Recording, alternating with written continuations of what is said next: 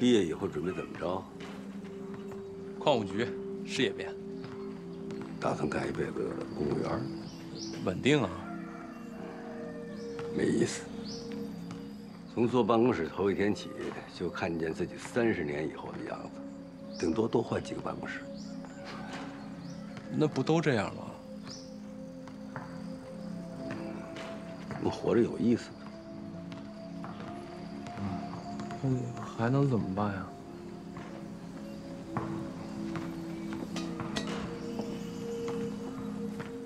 咱们家那片地下有金子。我知道，我实习的时候去那儿勘探过。您和您小舅不是开矿吗？怎么样？我现在和小舅呢，只是挖到了一点金的渣儿。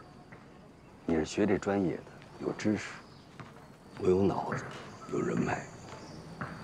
咱们一起干。可是，不确定性太多了。不确定，才有魅力。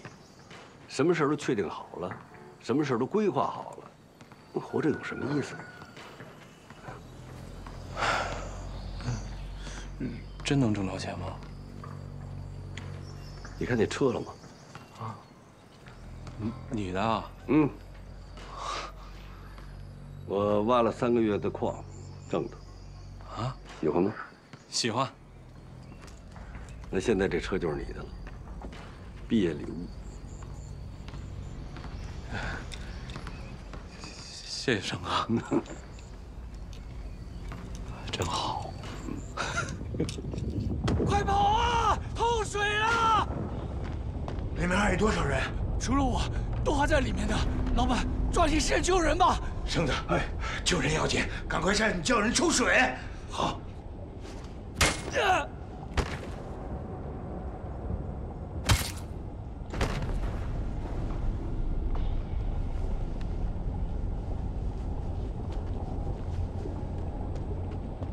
成哥，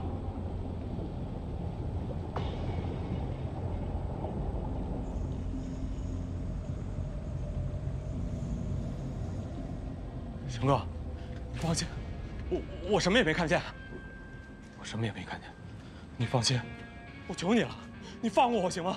我什么也不会说的，我保证我什么都没说，你饶了我行吗？我求求你。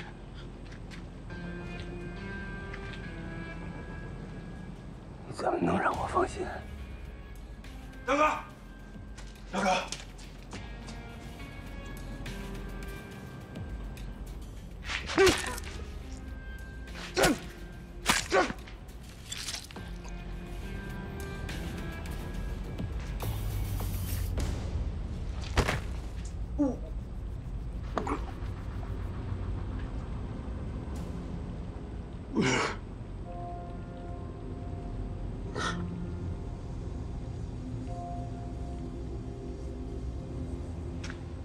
成哥，以后咱俩就是一条船上的人了。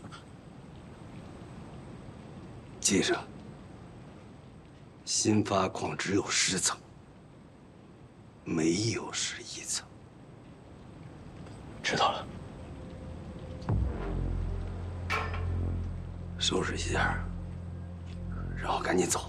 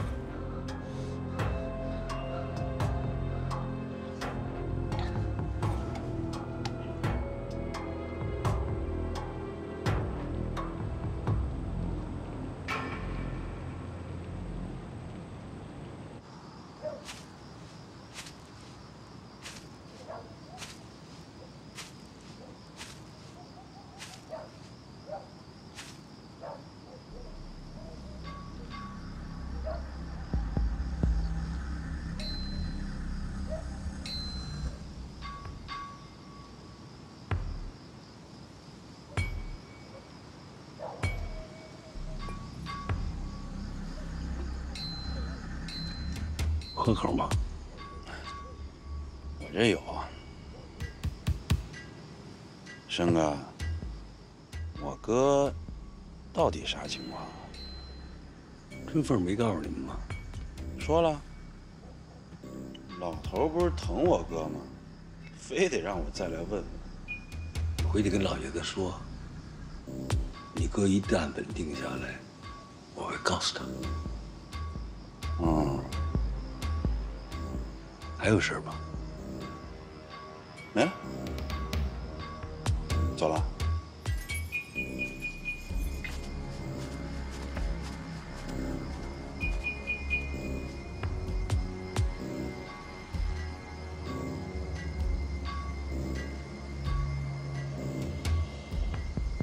别怕，这世上没鬼，真有鬼。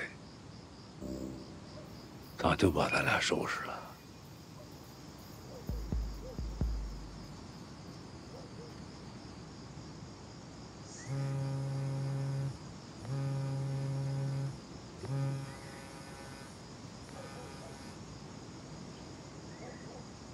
哎，好，我知道了。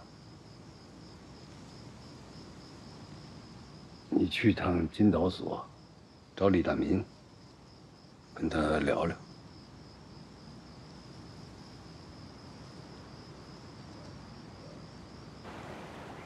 哎呀，那傻总，你饶了我吧！不。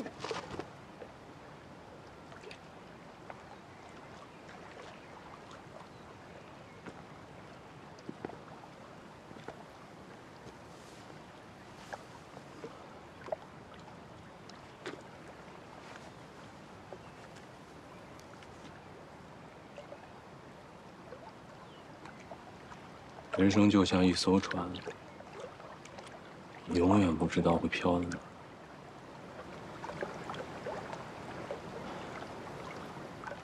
当时我是咱们村唯一的大学生，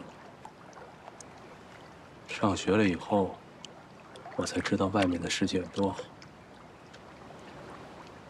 一有选择回来，因为我相信。咱们这片的脚下有金子，一旦我挖到金子，我的人生将会一帆风顺。啊，是，沙总，您只要放过我什么全听您的。有的时候，你觉得你上了一艘大船。可以乘风破浪，但你却不知道这艘船什么时候就会被打翻。沉船的时候，你会抓住一切机会让自己活下去，哪怕是踩着别人的尸体。我不想杀你，但你不让我活，我就让你死。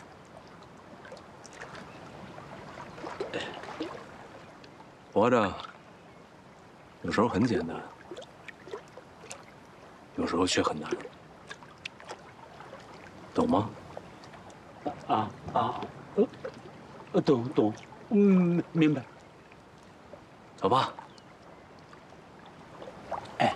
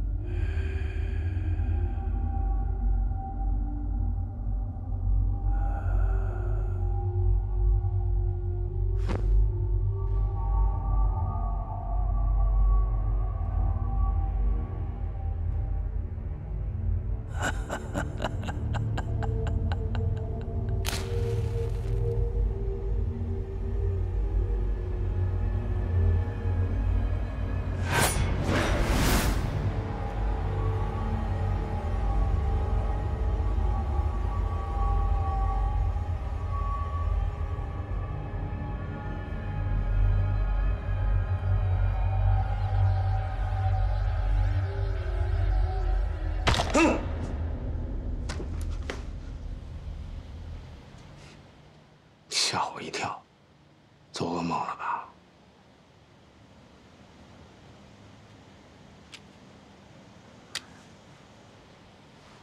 这玩意儿没子弹啊，就是块废铁，劝你赶紧扔了，留着扎眼。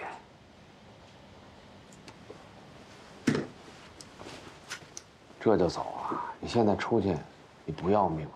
行了，你们兄弟俩不要在我面前演了。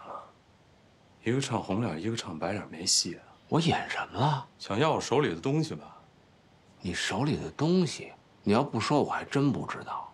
不知道最好，省得知道了让你大哥灭了你的口。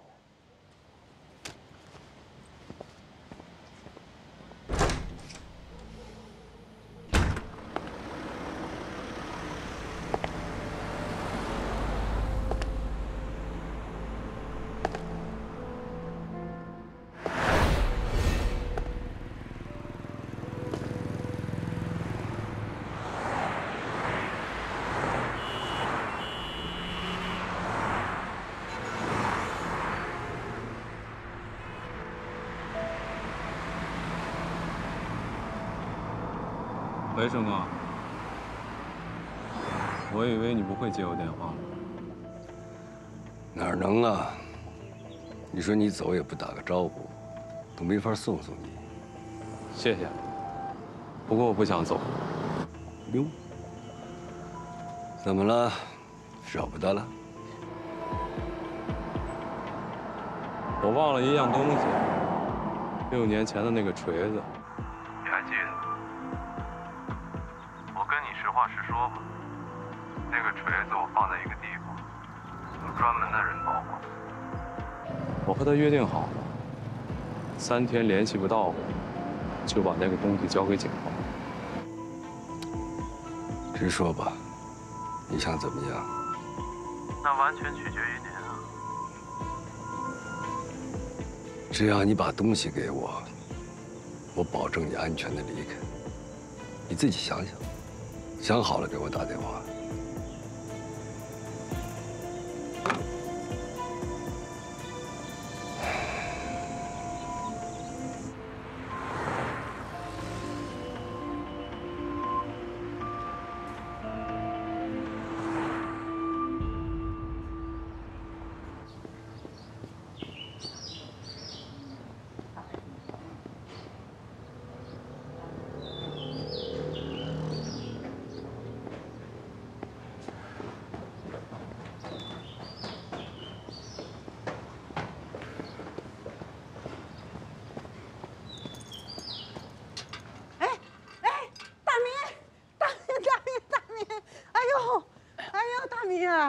你让我找的好苦啊！你这地方真不好找，哎呦，可找着你了。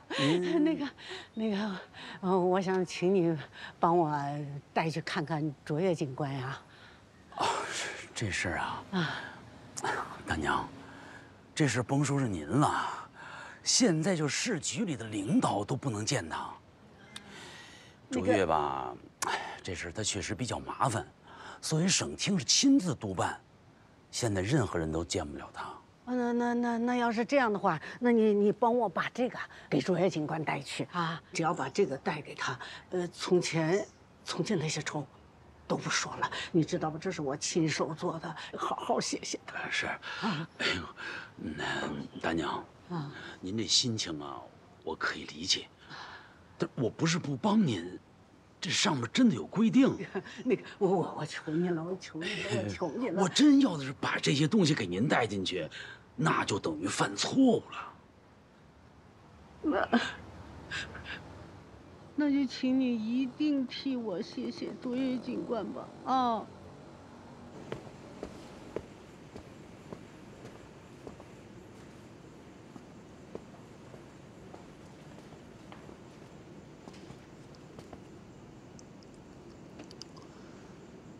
卓越，老太太让我来，她说要谢谢你，你替红霞妈报了仇。可惜不是我亲自逼了她，便宜她了。哎，你这么做值吗？当然值啊。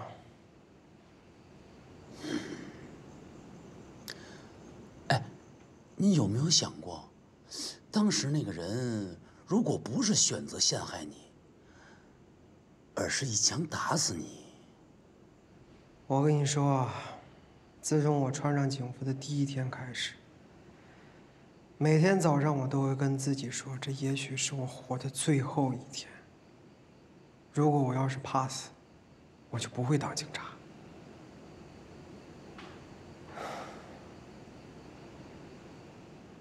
7天了。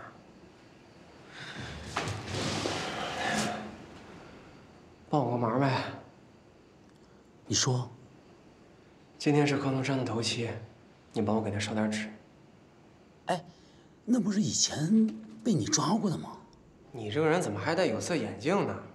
那改过自新的犯人就不能跟警察做朋友了？跟你说实话吧，他是我的特情，以前帮了我不少忙。好，我答应你。谢了。哎，啊？我也想谢谢你。什么意思啊？红霞出事那天，是老太太报的警，是我接的警。那你为什么不立案？是，都怪我，都怪我。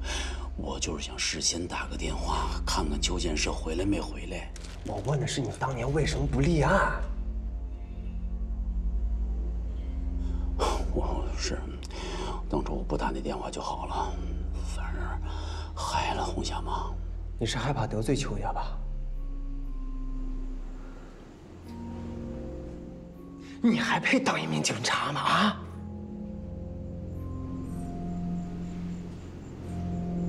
不配。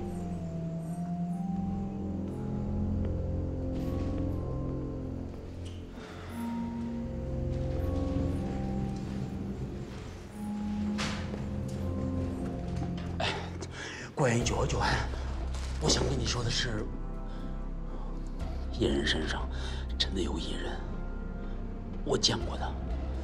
你见过野人？嘿，大明哥，你野人长什么样？你什么时候见的？野人是谁呀？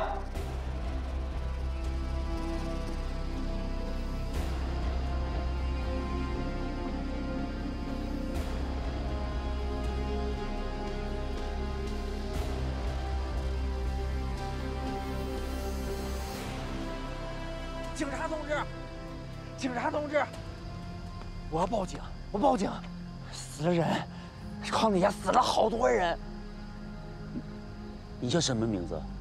我叫罗江，我以前就是在新发矿山上挖矿的。你跟我走。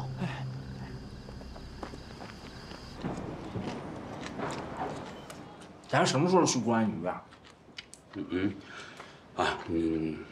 先不着急啊，你先吃，吃饱了以后咱们再说啊。急呀，我饱了。下面死了好多人了，我看见孟川生杀人了。孟川生，哎呀，行了，你就别说了。啊，我的意思啊，是你别光跟我一个人说啊。我就是一个小片警。这样，我先打个电话啊，考虑考虑怎么办。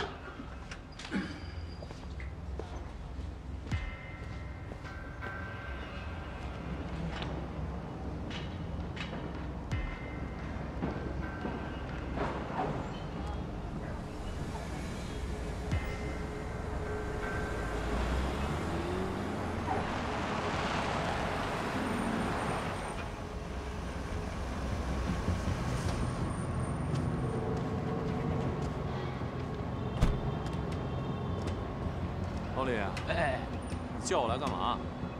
让你见个人。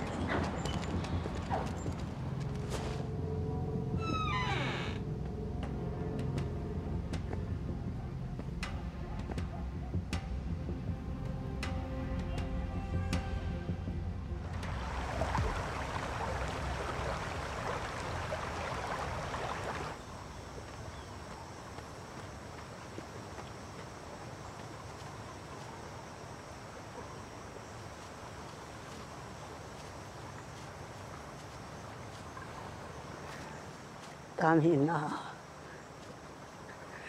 难得你还记得今天是红霞娘的忌日啊！哎，当然记得。大娘，对不起啊，当初要不是因为我……别说了。这就是命，你知道什么叫命吗？啊，谁都扛不住。6年了，我一直不敢回到这里。大明啊，你要是烧完了，你就先回去。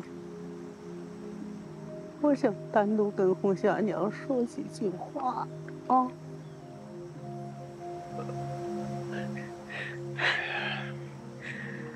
放心吧，我不会怨你。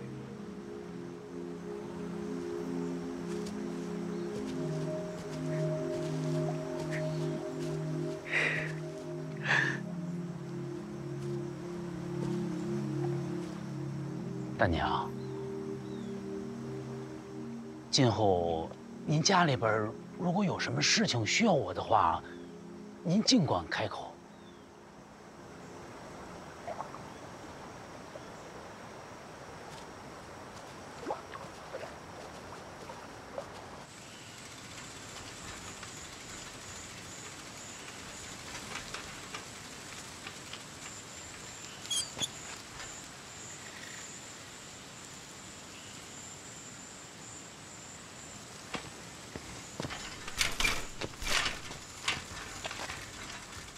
红霞呀，找着你娘了没有啊？啊？你们俩在那儿过得好不好啊？缺啥少啥了就跟我说啊！妈老想你们喽。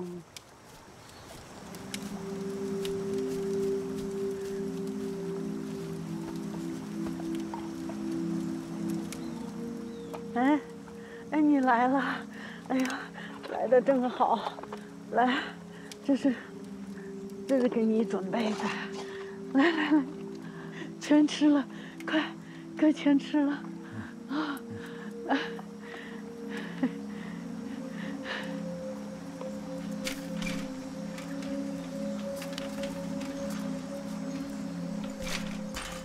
哎，你不是？哎，别跑，他是好人呐！你说说你是怎么回事啊？你都能把他给吓成这样，你呀！哎，大娘，呀，别跑啊！你说你跑啥呀你？啊？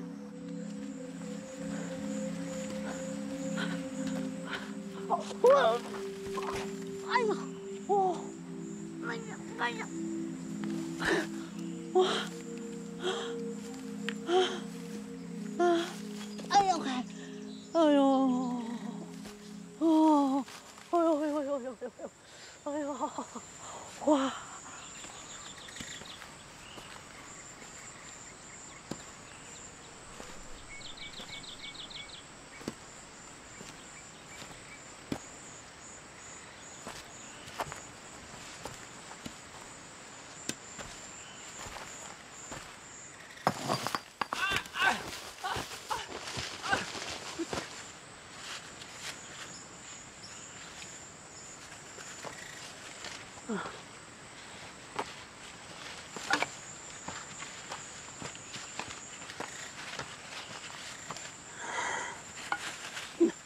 哎呀！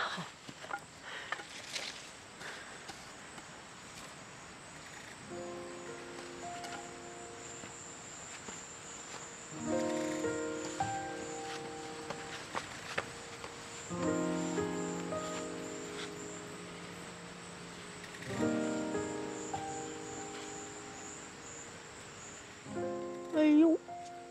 哎呦！哎呦！哎呦！哎呀！孩子，你怎么摔这儿了，孩子？啊，孩子！哎呦，孩子，你醒醒！孩子！哎呦！哎，醒了！哎呀！孩子啊！你家是哪儿的？我送你回家吧。家里人知道不知道啊？啊！哎呦！你跑啥呀，孩子？你慢点！哎呦！可怜呐！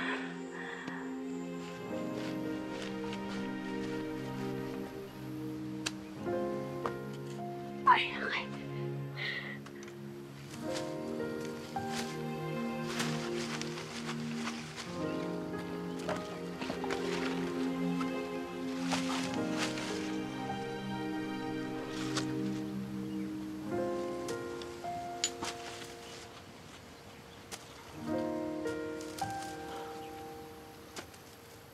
自个儿过来啊，这是给你的，啊。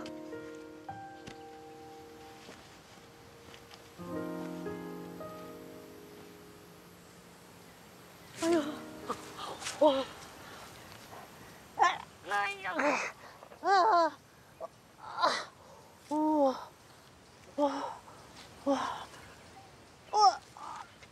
哇！哎呦呦呦！哎呦！哎呀！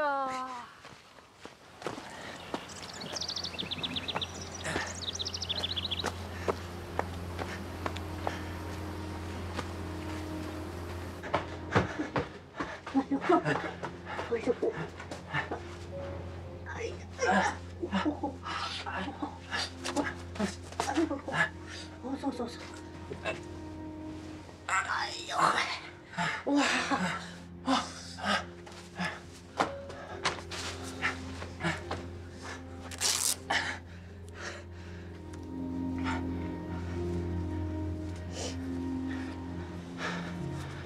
孩子，你是矿上的吧？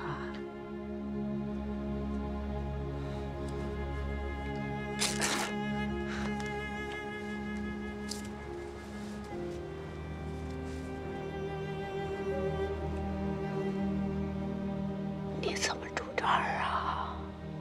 啊？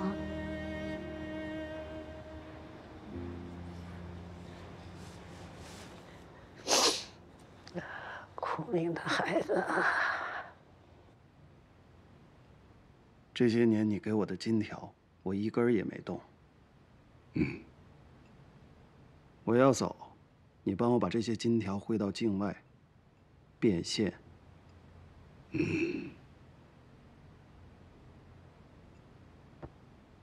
我要是被抓，你也好不了。你这是在威胁我吗？我在跟你商量。哎呀，这事儿是得好好商量商量啊。生意呢，它不是这么做的。这天底下呢，也没有白吃的午餐。你想让我帮你干点事儿，行，我帮你办了。那你是不是也得帮我干点什么呢？说。我有一样东西，在沙金那儿，我想让你帮我把它弄回来。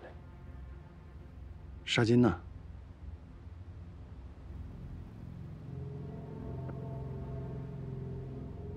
？1000万。行。另外，我得提醒你啊，防着点曲江河。我在案发现场处理证据的时候，那天他也在。你看见他了？我没有，但我知道。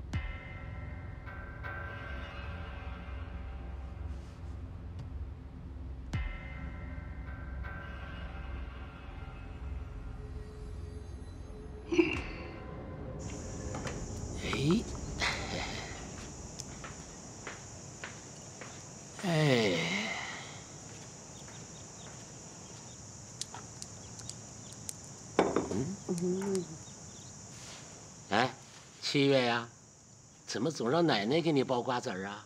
自己不会剥啊？啊？我愿意，我闲着也是闲着。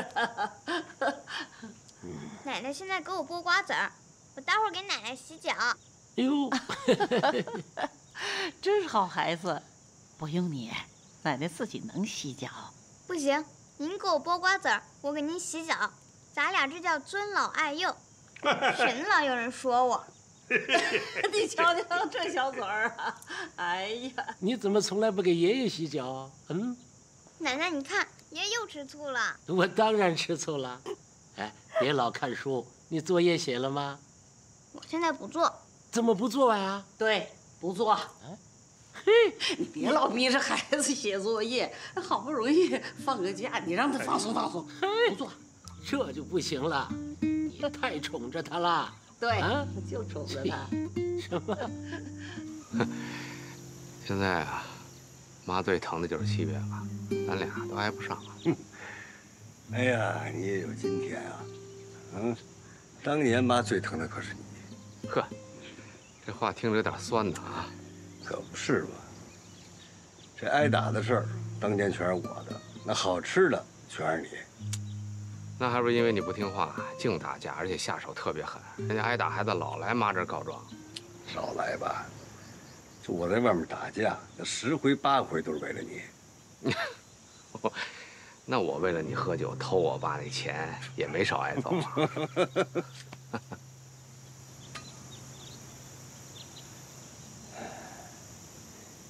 纱巾绷不住了，要走。走就走吧，省得留在这儿老让人盯着也是个事儿。他手里有威胁我的东西啊。什么东西？当年的证据。你想怎么办？我是觉得无论什么事儿都可以坐下来好好的谈。万一谈不拢呢？不会。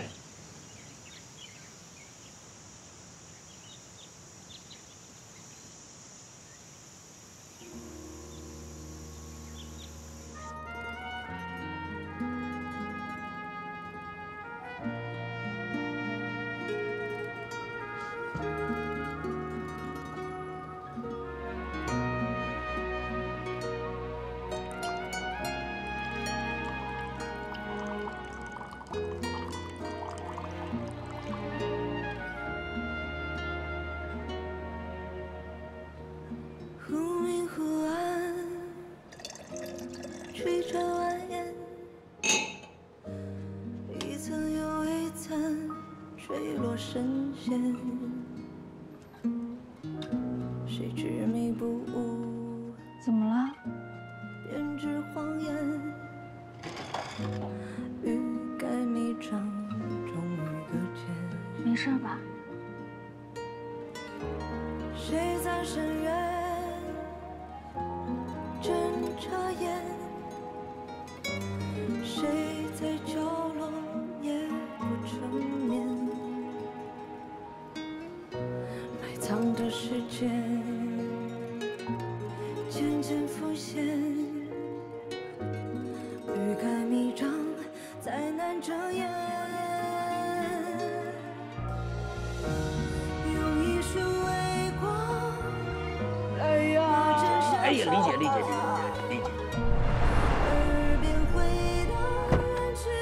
你要知道什么，你就跟我说，我不会亏待你。但你要知道了不说，你知道我该怎么办吗？自从我穿上警服的第一天开始，每天早上我都会跟自己说，这也许是我活的最后一天。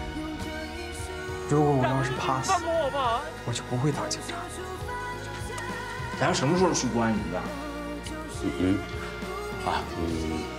先不着急。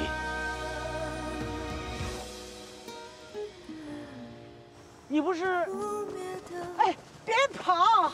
他是好人呐。你还配当一名警察吗？啊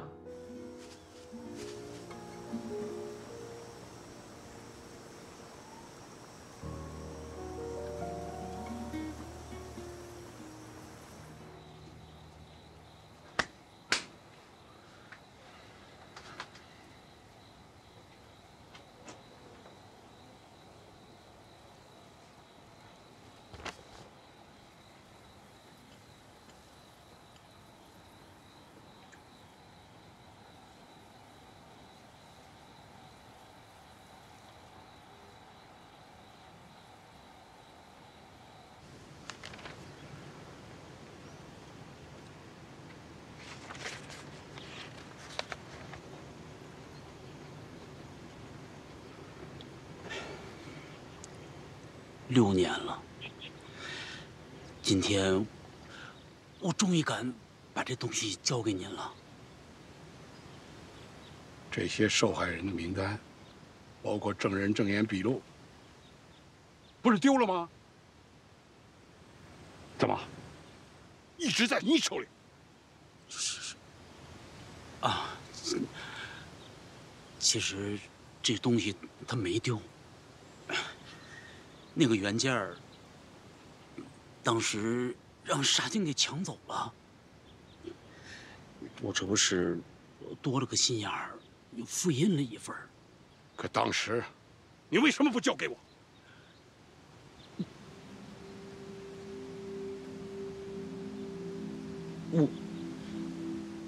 我怕呀，我从来我就没怎么怕过。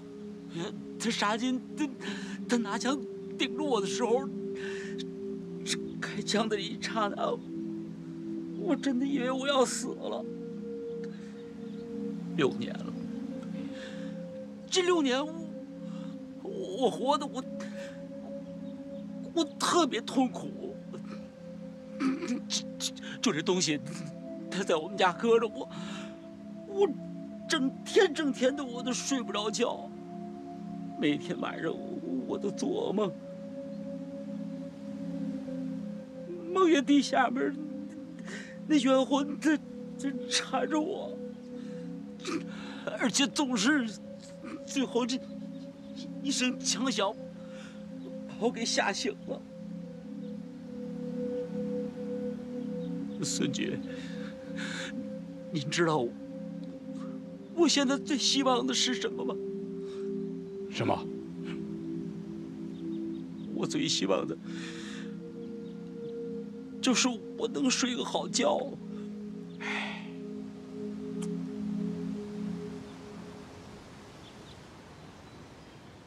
6年前，我就知道你有事瞒着我。后来，你主动调去了看守所，就更证实了我的想法。我万万没有想到啊！我没有想到竟然是这个事儿。哎，那个孙局，这怨我都是我不好，是我害了你，我就是个怂货呀，我。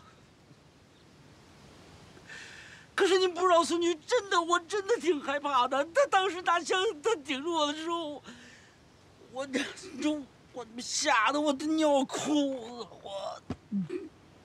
子，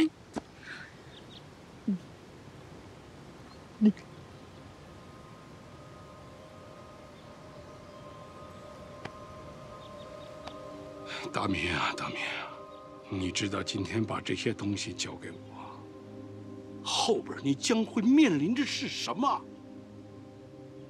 知道吗？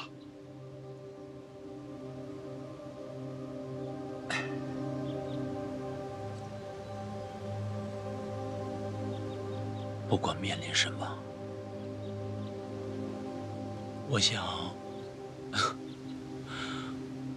我应该能睡个好觉了。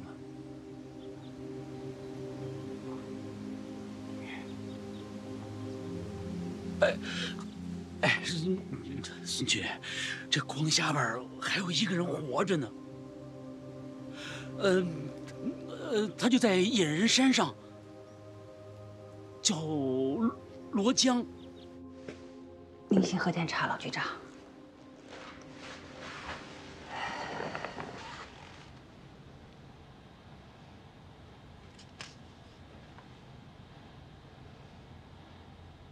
这个李大明啊，太懦弱了。我们是警察，警察的懦弱就是犯罪。野人山里的野人呐，叫罗江，应该是919矿难事故的幸存者。我派人盯住野人山。根据李大民的交代，这个罗江啊，似乎好像跟这个扫金老太的关系不错。我去找一趟扫金老太。警官，你叫我过来是有什么事情需要我配合吗？谢谢啊。李大民认识吗？李大民，哦，我认识。给他送个金条。我给他送什么金条？6年前，919矿难，你是不是威胁过李大民啊？威胁他干嘛呀？因为你从他手里面拿走了遇难者名单和证词笔录。什么证词？什么名单？什么遇难者？我听不懂啊。 6年前新发矿透水，矿底下的遇难者名单。不可能，底下没死过人。这都是官方认定的。如果当年要真死了人，那政府为什么不追究？媒体为什么不报道？你们警察要是连政府都不相信，那我们相信谁啊？李大民说的，那把李大民叫来啊，当面对质。喝水。谢谢啊。李大民我们拘了。 审着呢，所以叫你来了解一下情况。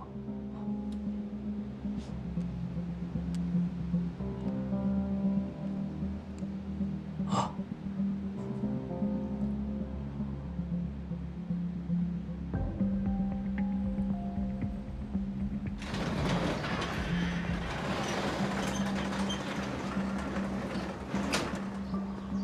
贾总，不好意思，耽误你时间。 没事，这2天可能还得找你配合调查一下，所以就先不要离开锦川了。我能去哪儿啊？积极配合。行。哎，我问你一下，那个李大民那事儿，这是我们的事儿。哦，好。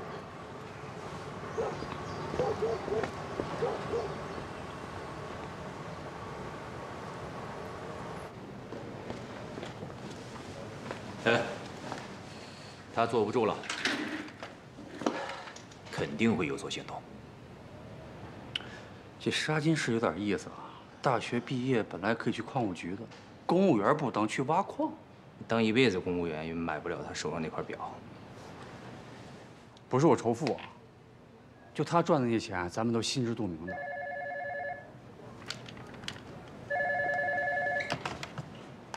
喂。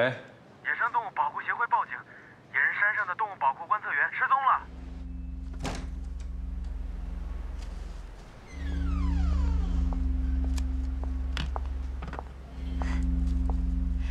你从来都对这个没兴趣，今天怎么突然有兴致了？就是想试一试，送给你。送给我？想让我伤心啊？你不应该用这支康乃馨。 康乃馨不是用来表达爱的吗？那是这种红色的，你用的这种米红色的康乃馨，寓意的是悲伤。那，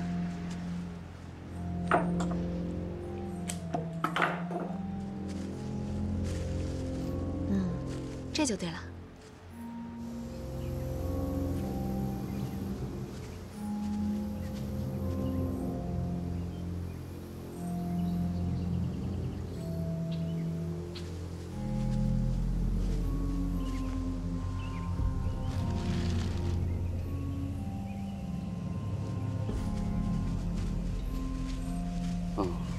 好。好的，我知道了。动物保护中心的工作人员说，这个观测员本来应该是周一去交这个视频资料的，但是呢，以为他有事儿没有去。过了几天，发现呢他还没去，打电话也不接，这就有问题呀，就过来看一眼，就发现就变成现在这样子了。手机、数据、电脑也不见了。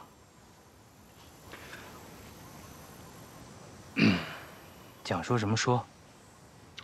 我有一个推断，他很有可能是被动物袭击了。周围有动物脚印吗？没有。动物会偷电脑吗？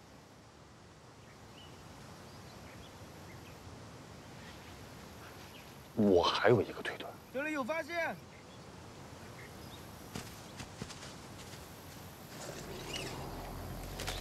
280，这个拍一下，多拍几张。来这边。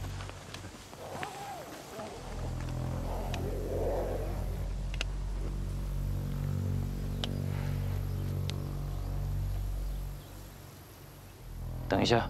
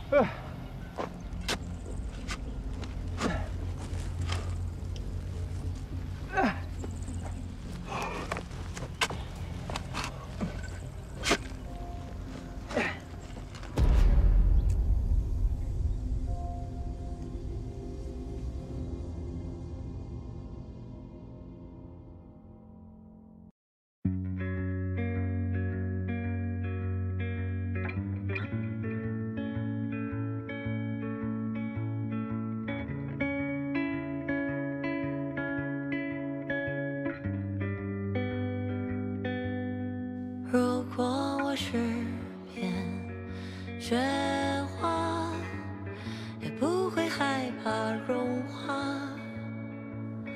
在命运之中仰望着光，若摆不脱这寒冷，就跃入你手中，让温暖的痛结束一切噩梦，